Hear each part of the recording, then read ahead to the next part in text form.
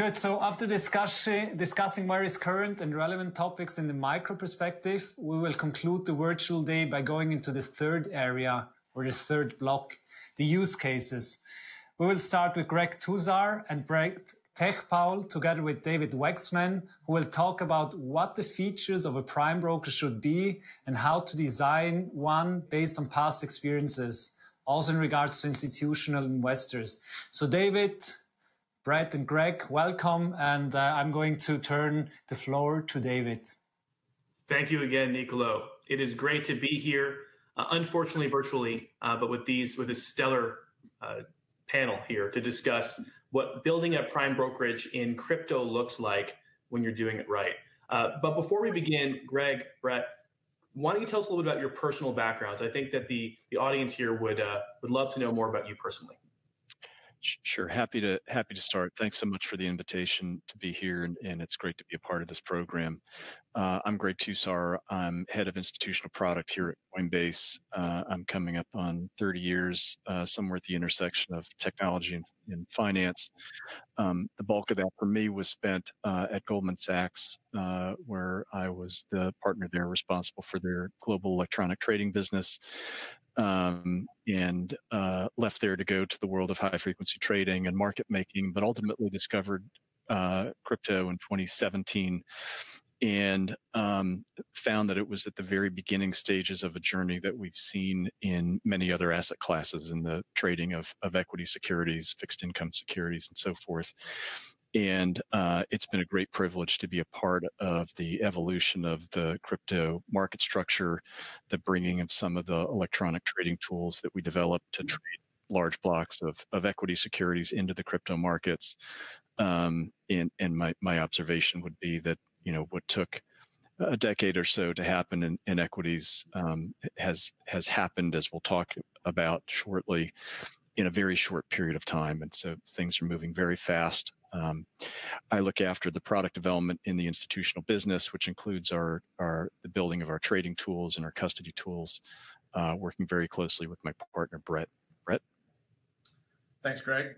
My name is Brett Tejpaul. I've been with Coinbase only 8 months, but it's been a very interesting and productive 8 months for sure. I joined after 25 years of a career in sales and trading. I spent nearly 17 years at Barclays and my first 9 years at JP Morgan. I lived and worked in the UK from 2001 to 2013. At Barclays, I eventually became the global head of sales for both fixed income and equities. And different to most, my career, the thematic that ties together the 25 years is having been fortunate to be at the forefront of innovation all the while. So I started my life as an interest rate exotics trader and moved on into the credit derivative and equity derivative spaces. Went on to manage the credit business, the commodities business, the FX business, the prime business, emerging markets, along with others. My first introduction, deep introduction into crypto came in the early part of 2018, where we explored the possibility of opening an OTC trading desk in crypto. And having been sort of bitten by the bug, if you like, I elected at the time actually not to do that, principally because I didn't think the infrastructure was there to operate safely in a heavily regulated environment. And I think what's interesting about that, and the pivot into this discussion, is that shortly after that moment, really only 18 months later, I took another deep, hard look at it. I was amazed at how quickly the infrastructure had formed around supporting crypto trading. And I thought that because of that, it would be a giant catalyst for institutional adoption. And so here at Coinbase, my responsibilities are, I look after the client-facing functions for both high net worth and all institutional. So think of that as sales, trading, custody, and prime. And together with Greg, we look after the institutional business from start to finish. So let's talk a little bit about that. When people think about Coinbase, what probably registers in most people's heads is the retail experience. Coinbase has been around a long time. It was first a way for people to buy Bitcoin at spot. It's evolved into much more than that. What is Coinbase today? It's a great question. So the way I would break Coinbase down is into three separate divisions.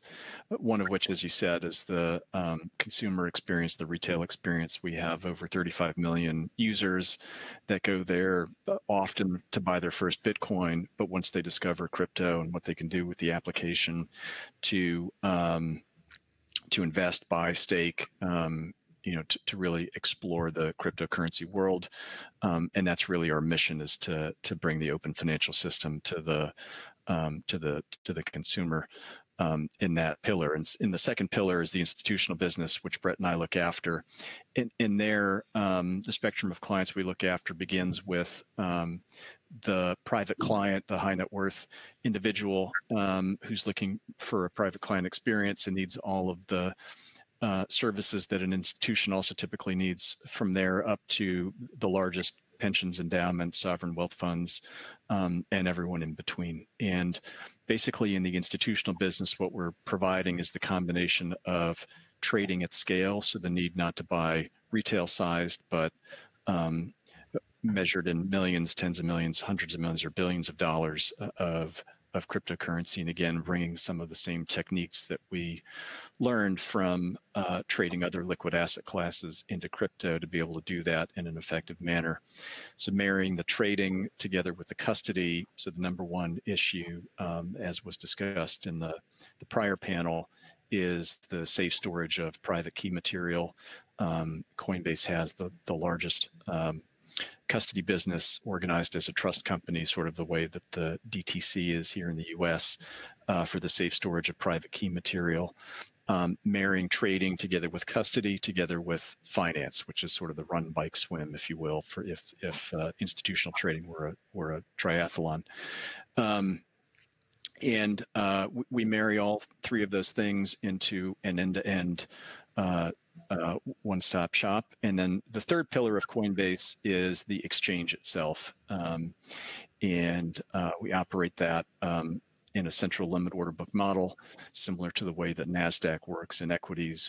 We have the largest and most trusted regulated exchange, where you can buy and sell, that our institutional business uses. But part of what our institutional business does is access not just that exchange, but aggregate all crypto liquidity. So our smart router and our algorithms are looking for the best price across the entire market. Excellent. One of the points I wanted to highlight here is there's a lagging perception of what Coinbase Institutional is, and we've evolved quite rapidly, even since the marriage of my arranged marriage with Greg last summer. And so it's really important to be invited to important forums like this, where we can actually talk about the more fulsome product set. We even have a financing business that we're growing as well. So just want to make those points. Well, we'll certainly explore that a little bit further. But Brett, actually, I did want to go touch on a little bit about why you turned down a crypto OTC business not long ago. Can you tell us as clearly as possible what you saw missing at the time? It's actually pretty basic. And so when it comes down to, I was listening to Jean-Michel's presentation just before and thinking through the reactions that I had at the time around private key management and all the things that could go wrong, and not having what I thought was a robust custodial offering. And so I can deal with operational risk, market risk, different types of risk, but I didn't think that the collective was there. It felt like there was a lot of potential for human error. And so for those reasons, I didn't think at the time that it was prudent to activate. If you look forward now and think about what Coinbase is today, different to the operating model that I evaluated and declined to activate just a couple of years ago, we abstract all that difficulty with private key management. And so we've put tons of measures in place such that you can't fat finger it and send your crypto to a place that you didn't want to do that, right? And so we also, trading in crypto is massively capital inefficient. There are delays, unexpected delays, dealing with the traditional finance system, the receipt of wires, crediting accounts, et cetera. And so when I evaluated Coinbase's institutional platform and its potential to offer a full service prime broker, I thought, wow, what an amazing opportunity. And it's already operating at scale, and we're going to have more exciting features as time progresses. And what does that actually mean then? So what is operating at scale? Greg, maybe you can touch on this. What does an actual service look like to an institution? Maybe you could give us an example of, without naming names, of kind of what you actually offer today. Yeah, happy to. So I'm going to drill down into a couple different use cases, but zooming out before I do for 1 minute, we described institutions. I just want to give a little bit more of a breakdown, a taxonomy of what that means. So I mentioned high net worth, private client. The world of institutions is really quite large. So that starts with family offices. It goes to traditional asset managers, hedge funds, folks that are generally organized as registered advisors, that are regulated and want to face a regulated entity to transact in spot and derivative products. And so that could be a hedge fund all the way up to a sovereign wealth fund. We also service other banks, institutions, challenger banks, and increasingly others who would like to be in the business of custodying cryptocurrency, but have not invested in the custody business and the safe storage of private key material that we described. And so in many ways, we act as the technology layer behind those companies in providing them services. So each of the use cases is slightly different in each of those client buckets. But what I'll describe for you is a transaction that's really more for the for the institution or the private client, which begins with a white glove onboarding service, helping somebody get onboarded. From a trading perspective, we have an over-the-counter trading desk. And one thing that's different here, when I stepped into crypto in 2017, the market structure looked like if you wanted to buy anything that wasn't retail sized, it was only a dealer market and it was largely conducted through chat. It was very hard to get competitive quotes other than having lots of chat rooms open. There was really no technology that was brought to bear. One thing we found exceptionally helpful just to begin with is that our over-the-counter desk is agency only, meaning it's not providing principal prices to clients.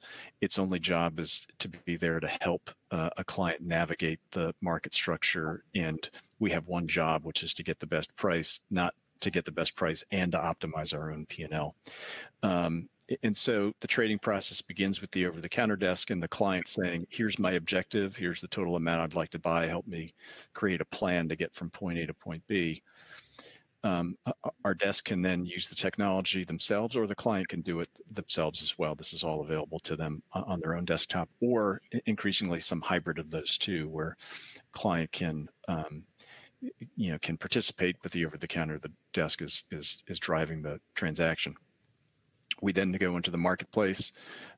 We today aggregate 7 exchanges and 4 different dealer prices, all of which we've vetted and done KYC on to make sure that they pass our compliance standards, so that a client importantly faces Coinbase and not doesn't have to worry about or diligence any of those other venues.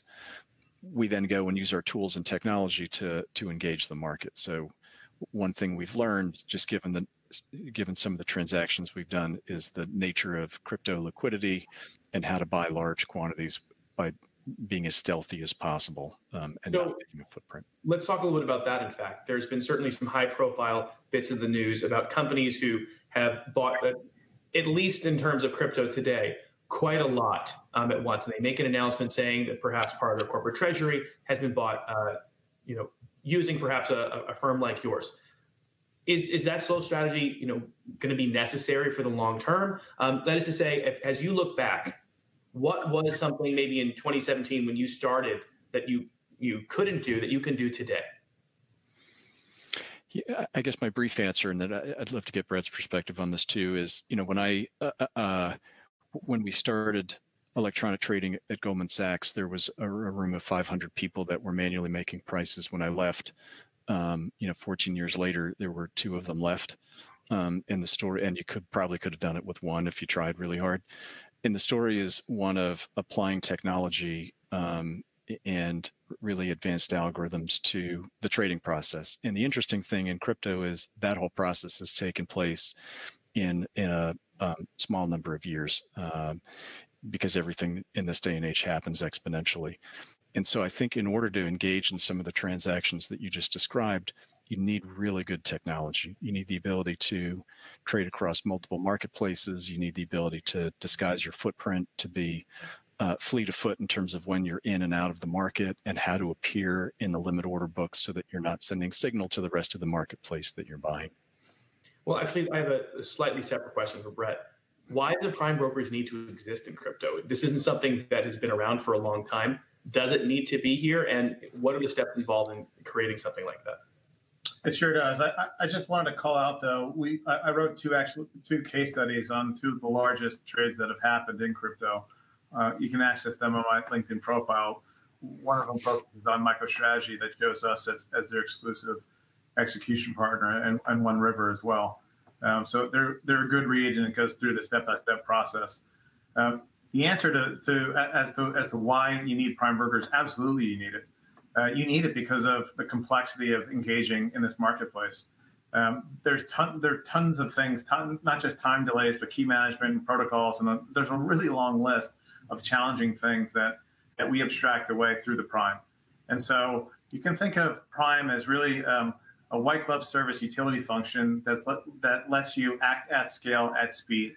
And what we do is just make that process as easy as possible. We do it through short-term financing, longer-term financing. We do it through technological implementation. I'd invite you and the audience to consider reaching out and scheduling a demo so we can see some of these things to translate these concepts into practice. And I think I totally agree with that.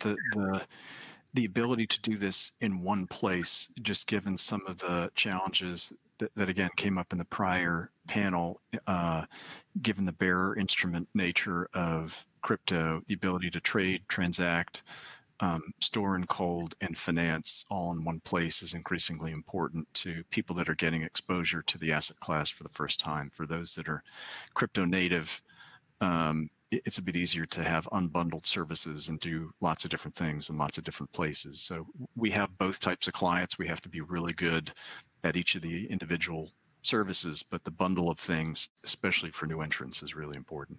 Yeah, so one thing to call out, earlier in the year when I was immersing myself in this space and we had a bunch of large hedge funds that were high velocity traders, they had entered the marketplace through CME futures, but they had also opened accounts at let's say 2 or 3 different providers.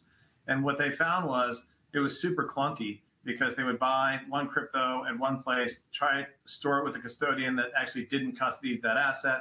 They would try to move funds across the blockchain. They found out they drained someone's hot wallet, and therefore they couldn't actually get their crypto from point A to B to actually sell it. And so if you like, we're not dreaming up the use case. The evolution of prime is natural because we see all the pain points. And so what's happened is through the progression of last year, we've been rewarded by our largest clients by virtue of them actually consolidating all their activity with us because we solve all those pain points. And they also, as a consequence of dealing in just one place, that they've flattened out and reduced a lot of their operational risk and complexity.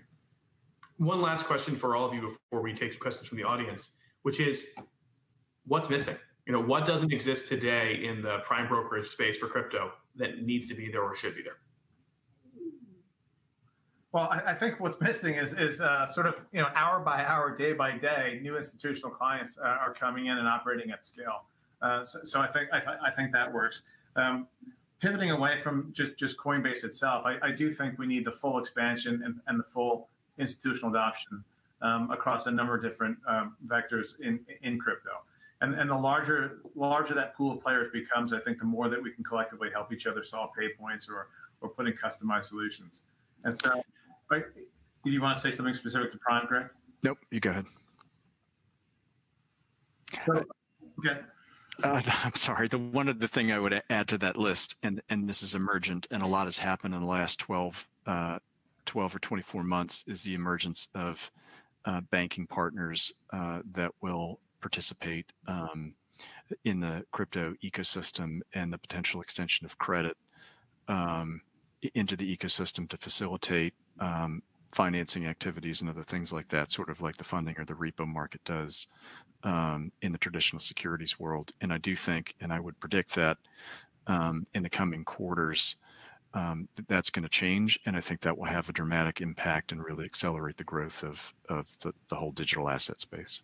Yeah, that plus the expansion of the insurance capacity in the marketplace. So we have the largest, to my knowledge, the largest insurance policy, 255 million policy placed by Lloyd's into a syndicate of U.S. and U.K. insurers. And so that's a really critical component. We can also offer key clients their own policies. And so I do think that as the market begins to scale up, the capacity to get larger and larger insurance policies will also be there.